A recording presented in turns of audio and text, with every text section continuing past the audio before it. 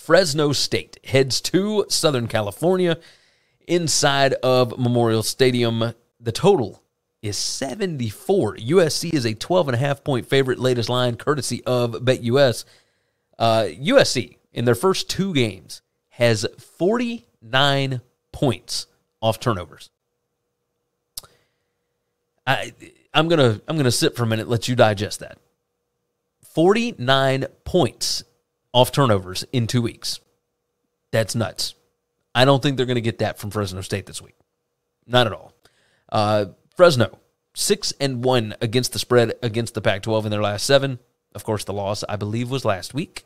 They are 28-1 against the number after a straight-up loss. They are 22-8-1 in their last 31 on the road.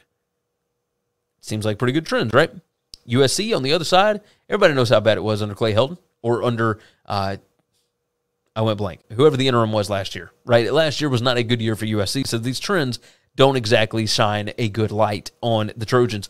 5-11 against the spread in their last 16 non-conference games, 2-5 against the spread their last 7 at home. They are 1-4 against the spread after a straight-up win. Here's the question. Can Jake Haener and Fresno keep from turning the ball over? That's the biggest question. The Williams passing game, I mean, Mario Williams and Jordan Addison, along with Caleb Williams, and then Travis Dye as well. I mean, that offense is loaded, and that offensive line has been spectacular. I don't think Fresno is going to stop USC from scoring. However, I don't think the Haener's going to turn the football over a whole bunch, and I think they're going to be able to score on that USC defense. Do I like USC to win the game? Yeah. Do I like Fresno to cover the 12.5? Yes, I also like that as well. Thanks for listening to Winning Cures Everything. Make sure and subscribe on YouTube or your favorite podcast app, and make sure to leave a nice 5-star review.